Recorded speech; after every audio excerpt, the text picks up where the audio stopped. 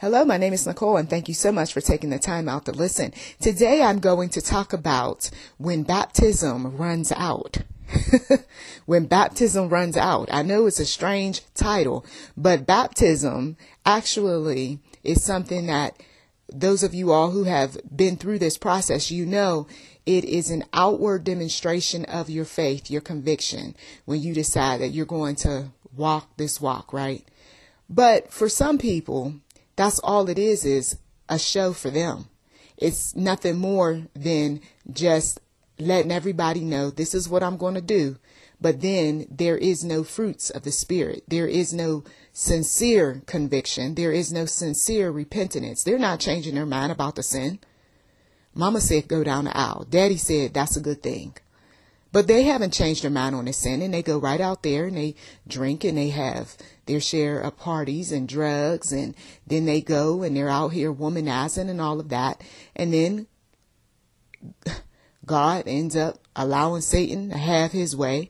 And then someone wants to say, well, so-and-so years ago had been baptized as a little child, and so-and-so, he's all right, he's good. But something happened after they left their mama's house. Come on now. Something happened. And I'll tell you that when I left my parents' house, having been exposed to the private school years ago, okay, they weren't into the whole going to church and all of that, but I was exposed to a private school, and my grandmother, she was speaking to me about the Lord, and I had an aunt who was a believer. And so there were influences around me. But then once I got away from the private school, and then as time went on, you get older and you get away from your parents' teaching. We can't say that, I'm still sold out for Jesus and I'm still a saint or whatever it is that they called you way back when. And I think that people tell lies. I think people exaggerate, and I think people have their way of trying to put a dress on a pig. I think people have a way of just believing things that Satan puts upon them, especially that old adage of once saved, always saved, right? I got into that years ago when I first started this channel. And when I started reading the Bible for myself, that's not true. Because I can be baptized and go through the whole process of Bible studies and everything else, and, just be that beacon of light. But then I can turn right around, and if I let Satan have a foothold in my life, I could go out here and hurt somebody, kill him possibly. You see what I mean? And so the Bible says that we're not supposed to kill. So then if the Bible says we're not supposed to kill and I go out there and I do it anyway, how am I still saved? Okay, I'm not thinking about repenting. I'm not thinking about turning my life over to Christ or anything else. I'm still doing me. But then somebody around me says, well, you were saved years ago, so you're all right. No, I'm not. No, I'm not. Okay. And let's just be honest. Let's stop, trying to make ourselves feel good about things. Truth is truth. And when God brings it to us, we are supposed to walk in that truth. We're supposed to walk in the Spirit. And a lot of times what happens is once we get away from parents, once we get away from, all things that are, all things that are righteous and true and honest, and we do our own things, we're not thinking about Jesus Christ. Okay. We're not thinking about the Bible. We're not thinking about church. We're not thinking about what people told us years ago. We're thinking about getting our fleshly needs met. And some folks may have been doing really well for a while, but then went back into their old lifestyle. We may not have gotten a memo. We may not have been updated. I'll tell you that the Lord spoke to me and showed me over the internet an individual who had gone back to jail. Nobody said anything about it, right? Of course, they're not going to tell you, but went back to jail. And this whole business of he's doing better, he's all right, he's good, that was a lie. That was a cover up. That was an exaggeration. This person was back to their old ways again. Okay. So you see, sometimes God, he will just use us in such a way where we end up seeing truth for what it is. No, we're not going to update everybody. We're not going to tell everybody what we know, but we know when folks is dirty, and we know when the enemy will deceive people, or people will be delusional in their thinking because they don't want to believe that folks was back up to their dirty tricks again. But I know a righteous God. I know a loving God, and I know a convicting God, and he's not going to leave us in the dark. Okay. But if you choose to believe Satan's lies, and if you choose to go along with some programming that somebody put upon you of once saved, always saved, then you can keep on believing that lie. Because the truth of the matter is that, like I said, when I got out in the world, if I would have died in 1996, I can put my hand up and say that I doubt very seriously I was going to heaven. Okay. Because I was responsible for the word that I received. Okay. And that word that I received was that the sexual immoral was not going to inherit the kingdom of God. The word that I received prior to going through that fight was I wasn't supposed to be living with that man. And there was ample opportunity for me to pack up and go. If I would have not received a word, then that would have been possibly a different story. But I received a word, and I knew the truth leading up to what could have possibly been my end. So if I would have died in 1996, there would have been those that would have said things like, oh, well, she was a believer and she was okay and she had went to the church. But what they didn't know was that there were some things that the Lord was convicting me on leading up to that. And once again, no, I wasn't going to be in heaven, and I wasn't going to be inheriting any kingdom of God. I was going straight to hell. You see, I don't mind talking like this and telling the truth, because I know for a fact, having been close to death, that I wasn't going to heaven. So I was fighting for my life, for my soul that day. You see, some people, they don't think that deeply. They don't want to think that deeply because it hurts. It hurts the fact that you already lost a loved one. And then it hurts to know that that loved one did not go to heaven, did not inherit the kingdom of God. That person was acting like a fool leading up to death. And that person wasn't thinking about Jesus Christ. That person didn't have any type of personal connection with God. The Bible even says, and I'm going to pull out some scripture because I know some people, it's hard for them to wrap their head around it, because I just want to believe that so-and-so went to a good place. Well, you can believe the lies all you want when we know for a fact that so-and-so did not go to a good place. And I say so-and-so because I'm not naming names, but there have been those family members that I know for certain that the type of lifestyle they were living, and even when they tell you boldly they're not into God, okay? I mean, what? I'm going to put some words in their mouth and say, oh, suddenly they're a believer just because something bad happened to them, when they specifically told me that that's not what they're into, and they're not a believer, and they really didn't care too much about God, Jesus, or the people of God. Come on now. I'm not going to sugarcoat. I'm going to look at the truth for what it is. They spoke the truth, and that was their truth. But there's people that want to turn the truth into a lie because it sounds better, because it looks better, because it makes them feel good, until they're faced, okay, with reality. Okay.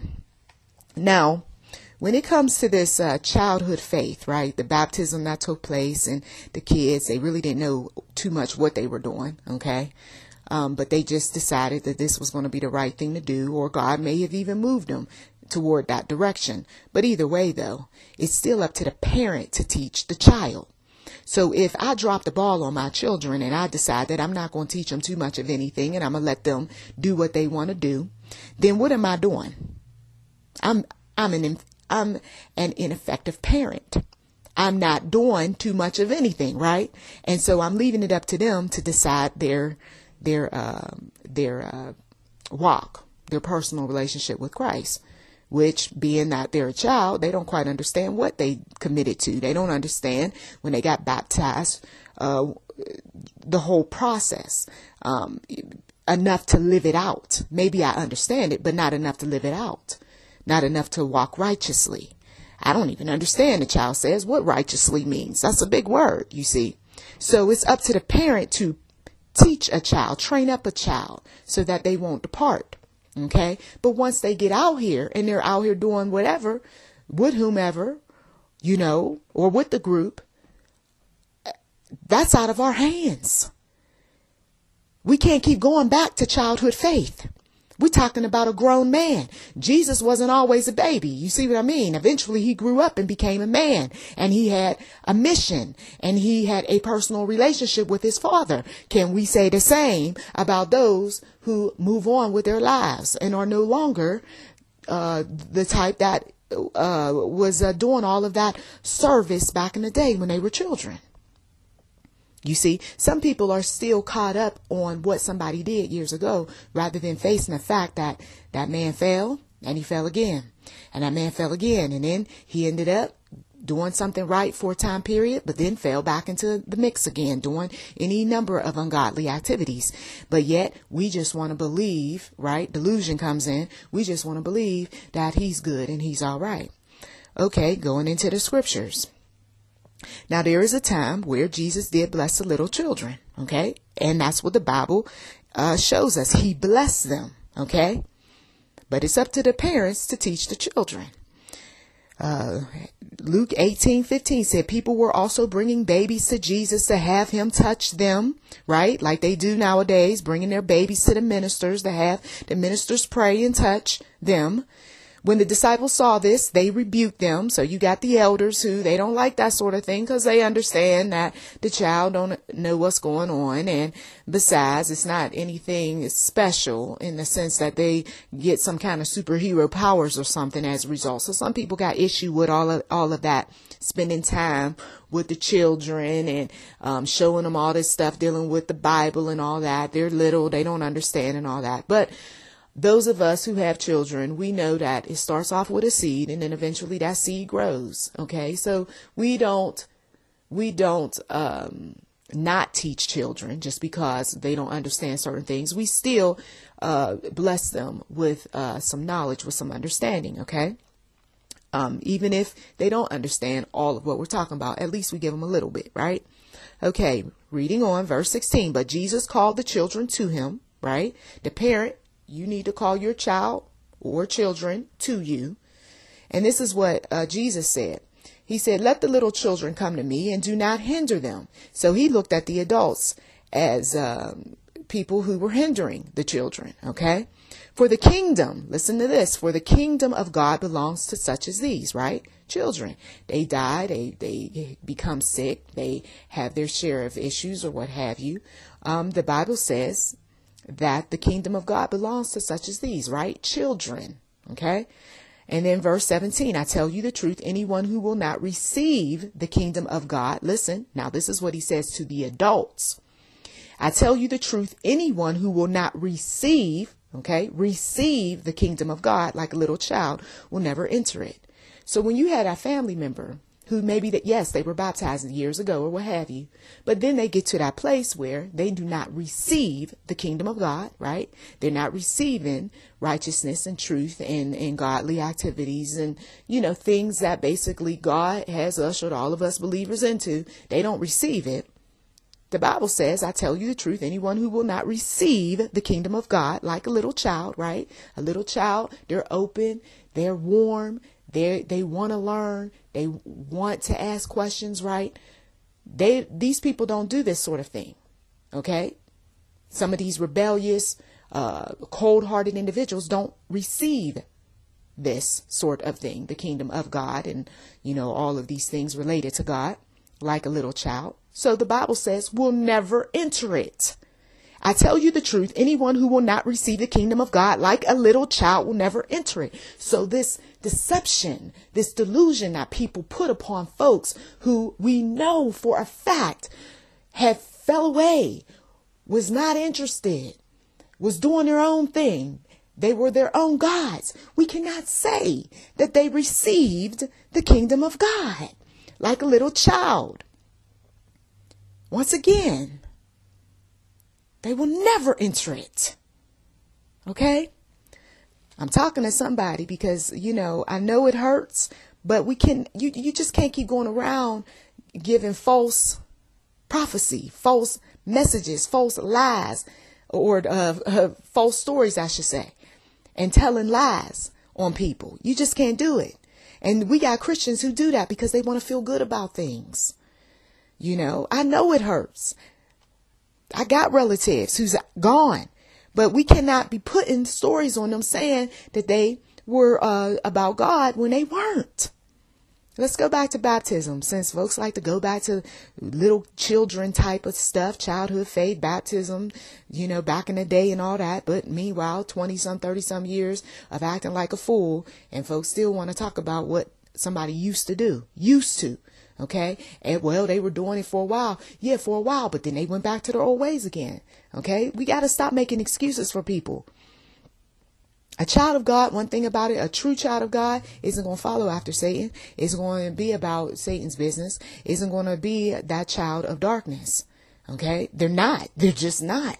And we don't have too many bona fide believers that are children of light. We got a lot of false believers. We got a lot of fake folks. They act like a believer in front of mama and them, but then they get out there in the world and this is my business, and they don't let nobody in their business. But we know their business is illegal, or we know their business is unrighteous, or we know their business is about going back into that lifestyle. And the Lord says, before you go back into this lifestyle, I'm going to take you out of here. So maybe they were about to turn, and then God ended up taking them off the face of this earth before they could turn all the way back into that child of darkness again. Because that sort of thing happens too. Lord Jesus. So John, he was baptizing, right? And he stated that he baptized with water. And this is in John 1, verse 26. I baptize with water, John replied, but among you stands one you do not know. He is the one who comes after me, the thongs of whose sandals I am not worthy to untie. Now, he was referring to Jesus, right? And I talked about this in another audio. The study Bible says John the Baptist said he was not even worthy to be Christ's slave to perform the humble task of unfastening his shoes. Now, I'm going to take that scripture and I'm going to apply it to modern day life. Okay? We got some folks who's acknowledging Jesus, right? Believing in Jesus, will baptize in the name of Jesus. But how they are living their lives is totally contrary. Okay? This is where we get that hypocrite label that gets thrown on some of these people. They're pretenders. They're not real. And this is why you get some folks who they won't even go to some of these churches because they know that they got some phony folks in the church. They are not even fit to much less say Jesus and then want to have the nerve to want to anoint somebody or bless somebody or baptize somebody. Okay? Lord Jesus. Now, if such a great person felt inadequate even to be Christ's slave, how much more should we lay aside our pride to serve Christ? Now, we got individuals, once again, who they had that childhood baptism, right? Similar to what John did with Jesus. But then they got older, right? They got mixed up with different people or different things, okay? Some of them may not have got mixed up with a bunch of people or things, but their own pride got in the way of them walking wholeheartedly with Christ. Okay? You've got to be able to set aside your pride in order to serve Christ. Did that individual who is 6 feet deep in a grave, did they set aside their pride and walk with Christ leading up to death? Let's just be honest. When we truly understand who Christ is, okay, chances are at 5, 6, 7, 8, 9, 10, and even possibly in their early teens, they did not have an understanding of who Christ is. I know my son, who's 16, said when he was younger and I was talking to him about God and stuff at 5 and 6 and 7, he said he didn't really understand. He admitted that he didn't understand, and he's 16. When we truly understand who Christ is, our pride and self-importance melt away. So that person who passed away, think of any of them in your family, okay, who had been baptized years ago, but then fell by the wayside, but family members want to claim belief in Christ, and he was still anointed and went to a beautiful place. Or this young lady, she was all about God and all that, but meanwhile, after their passing, we found out something else. Okay? Did they really put away their pride and their self-importance? Okay, we're just asking questions. That's it. We're not trying to get somebody all upset and, oh, you're such a terrible person for questioning this and who are you and all this other stuff. This isn't about that. We're talking about the fact that Satan likes to tell lies and say that people are believers when in fact they're really not. Okay, and just because they pass away doesn't make them suddenly a believer. Okay, that's what I'm getting after. And we need to stop telling these falsehoods at these funerals and so forth. Just be quiet. If you have nothing good to say, just be quiet. Don't tell lies on people. And some folks, they just say anything because they want to get close to that insurance money, or they want to get close to that will, and they want to puff people up and make them feel good about their loved ones. That's what a lot of that stuff is about, unfortunately. No, let us use death to convict folks. Let us use death to draw people nearer to Christ.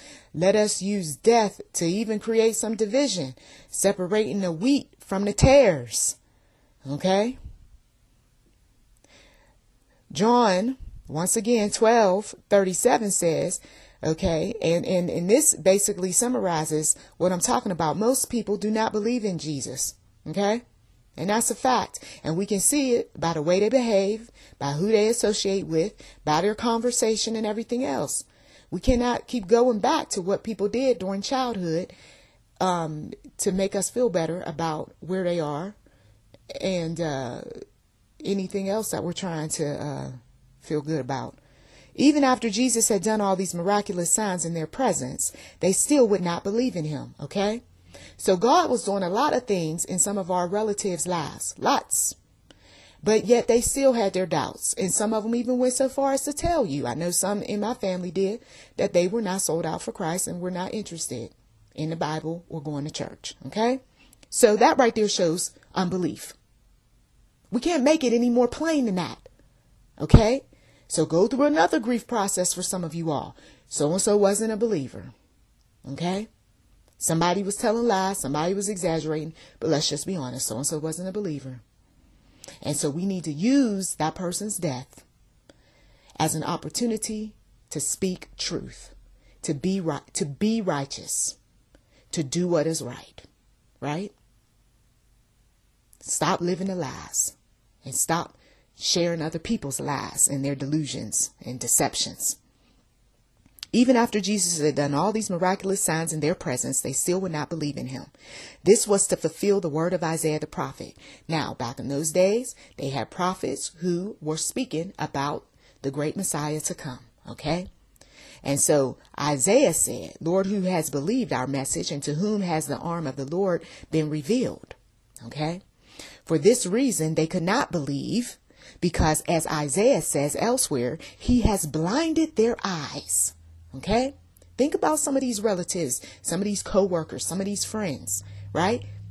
He has blinded their eyes and deadened their hearts, so they can neither see with their eyes, nor understand with their hearts, nor turn, and I would heal them.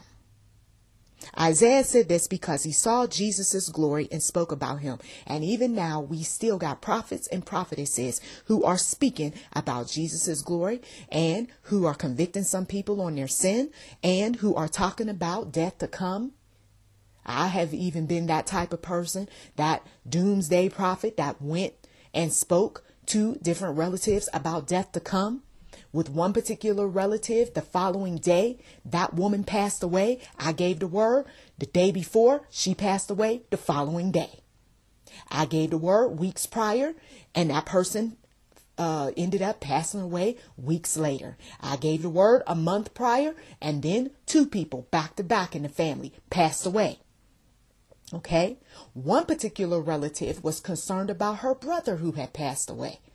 and had went so far as to ask the son if his father had been a believer, if his father had been going to church and everything. And the son, who was out there doing his share of things, okay, wasn't necessarily living all that righteously himself, took offense to all of the questions. All she wanted was some peace of mind concerning her brother, but she didn't get it, because the truth of the matter was that the man was not sold out on Christ. The man was out there doing what he wanted to do, okay, and the son was following after him. The father was a drunk, the son was a drunk, okay. And so you got these individuals who they don't like when you start questioning about their relatives, because of course they're going through a grief process, and that's not the time to do it. That's not the time to do it. The time to minister was prior to that person's passing away. If that one really was so close and so in love with family, they would have been speaking to family about Jesus Christ. Every chance they got. Man, you're not living right. Man, what's going on with you? Woman, what's up with you? Why are you doing these things? You know that this isn't godly living. This is ungodly living. Okay? But yet they continue on. They press forward. So the Bible says he has blinded their eyes and deadened their hearts, so they can neither see with their eyes nor understand with their hearts, nor turn and I will heal them. That doesn't sound like a once saved, always saved kind of message to me. Okay? Isaiah said this because he saw Jesus' glory and spoke about him, yet at the same time, many, even among the leaders, believed in him. But because of the Pharisees, they would not confess their faith. For fear they would be put out of the synagogue. For they loved praise from men more than praise from God. And some folks was ashamed of the gospel, and they were more concerned about not hurting somebody's feelings. And that's the reason why some of these folks ended up in their grave, and they didn't hear, even down to their last days, a word about Jesus. Okay? I didn't want to make her mad. That's why I didn't talk to her about Christ. Oh, really? Well, you know how people are. So you see, the Pharisees had put that fear in those people, so they wouldn't even praise Jesus. Okay? Son of God. But they was more concerned about praise from men. And some folks is more concerned about men's feelings, women's feelings. I'm not going to talk to my partner because I know all he going to do is start arguing, and he going to be mad at me, and he might even put his hands on me. So I'm not going to say nothing to him. He's in error. She's in error when they sit up there and they want to say things like, oh, once saved, always saved. And so-and-so went to a better place, and we know better. And we know better. But we'll let them have it because they're going through grief at that particular time. But sooner or later, it may not be us, but it may be somebody else that might come up to them and say, honey, let me tell you the truth about your aunt. Let me tell you the truth about your uncle. Let me tell you the truth. Because I found out that there were quite a few relatives that were mixed up under Greek associations. Ungodly ones, okay? Not righteous God, not one true God, but some other gods. And they tried to say that they believed in the one true God. That was a lie too. They were serving men, and they were serving ungodly gods, right? Gods from some other dimension. Gods that would show up in their little chants, okay? So don't tell me that they were serving the one true God, because that's a lie. They weren't, okay?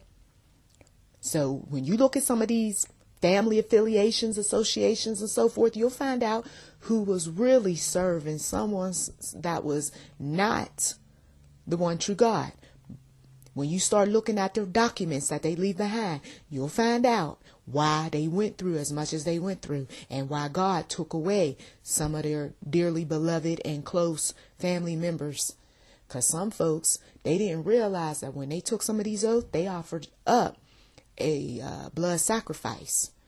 It doesn't just apply to the entertainment industry. It applies to some of our relatives who are mixed up with some of these associations.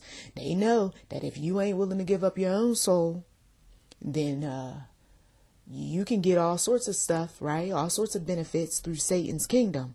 But then in time, Satan is going to demand a blood sacrifice. And usually that blood sacrifice may come in the form of a son or daughter. It may come through a partner. Okay, that person was mixed up in some things.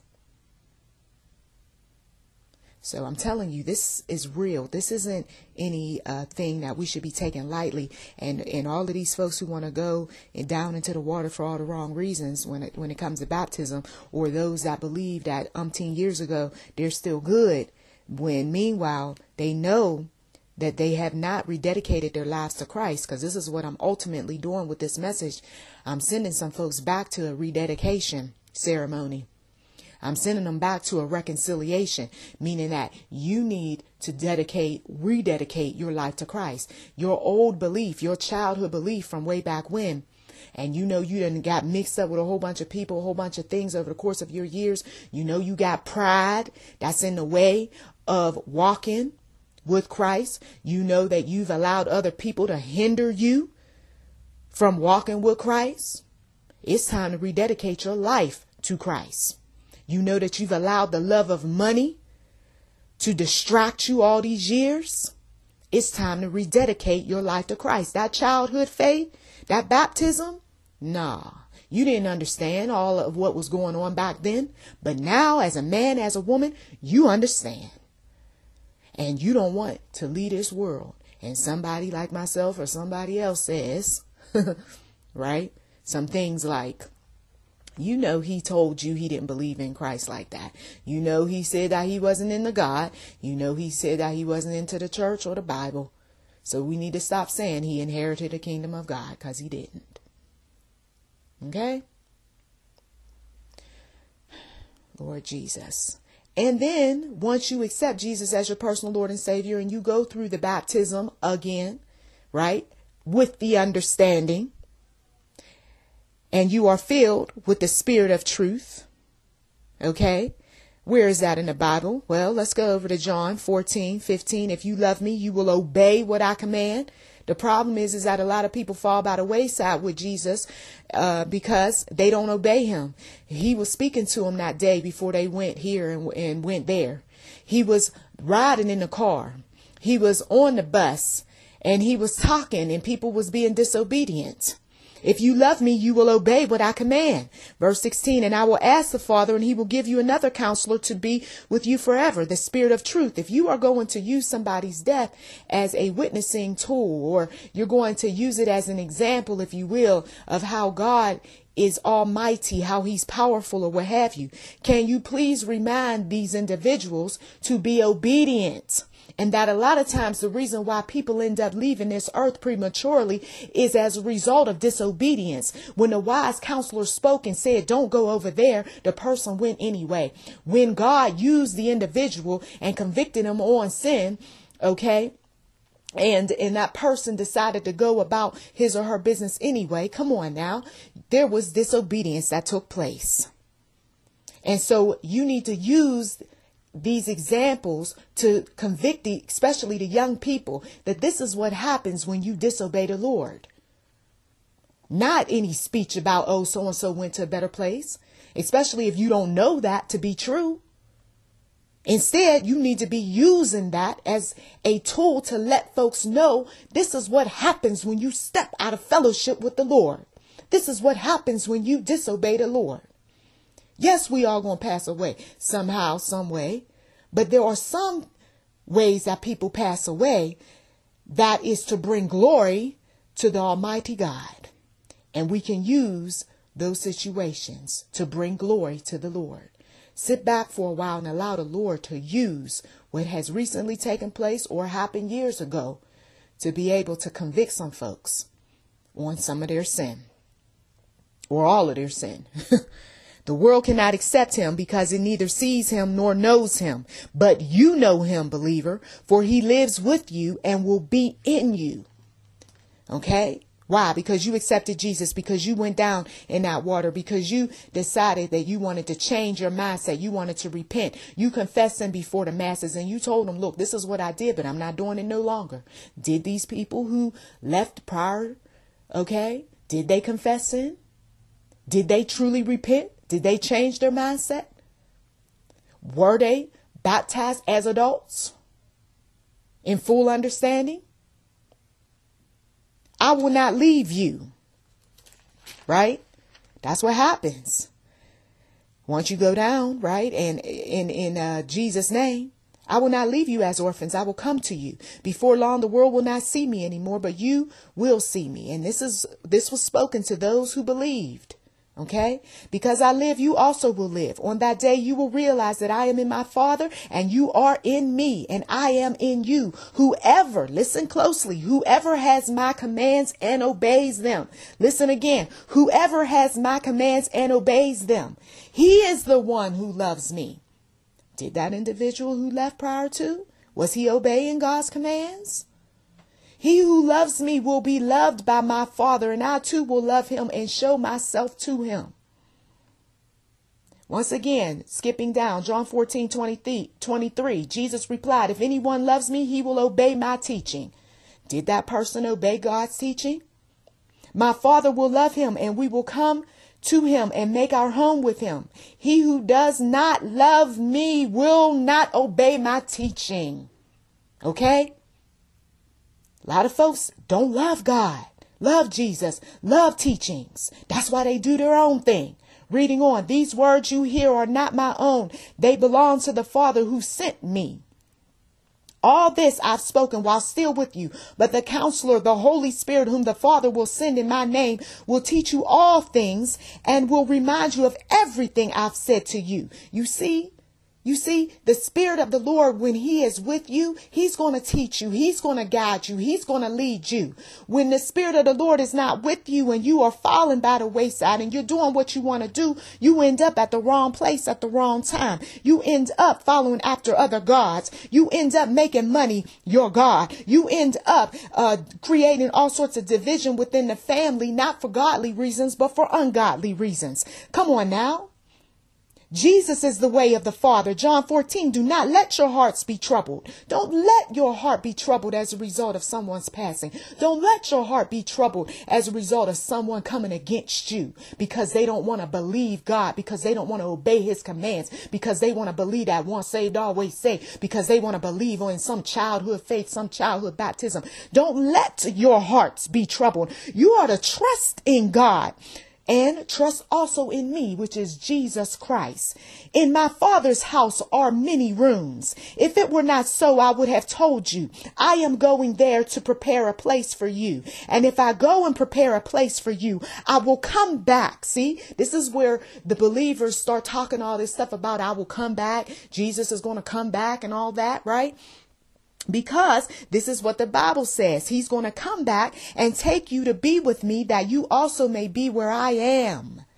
You know the way to the place where I am going. Now, this is what the disciples said. Thomas said to him, Lord, we don't know where you are going, so how can we know the way? Jesus answered, I am the way. Did you hear that? This is why the believers say these things. Jesus answered, I am the way and the truth and the life. You see, you got to go through Jesus. You can't go through mama. You can't go through daddy. You can't go through your money. You can't go through sex. Some folks got these sex rituals as if it's going to draw them near to God. Oh, no, it's going to draw you near to something, but it won't be to God. Jesus answered, I am the way and the truth and the life. No one comes to the Father except through me. Did that one who passed away, did he accept Jesus? Did she accept Jesus? Or did they accept their bodies as their own God? I fell away. I told you if I would have died in 1996, I know I was going straight to hell, because I know what Galatians 5 said at the time. And I know what Ephesians 5 said. And I knew what John, the book of John, said. You cannot tell me that I was going to go to heaven. A childhood faith? I had one. 21 years old going through that trying situation. And you mean to tell me, oh, she was going to be all right? No, she wasn't. Looking at me back then? No. So stop telling these lies and these delusions. The person has to go through Jesus. I am the way and the truth and the life. No one comes to the Father except through me. It doesn't say we supposed to go through some Greek gods.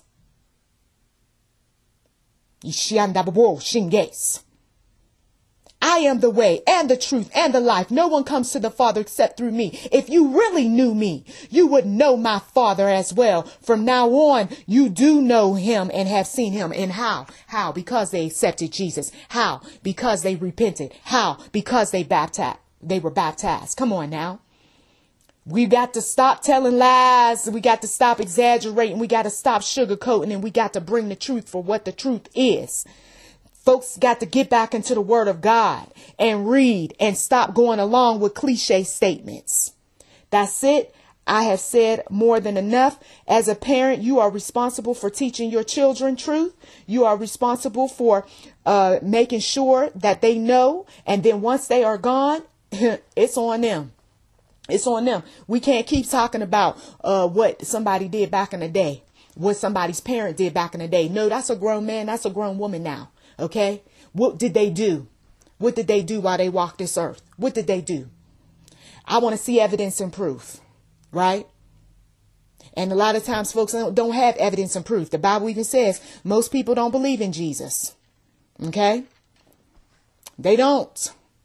So that is it. I thank you so much, as always, for taking the time out of your busy schedule to listen. You've been listening to YouTube NM Enterprise 7. Feel free to subscribe. If you haven't subscribed, hey, you're missing out, right?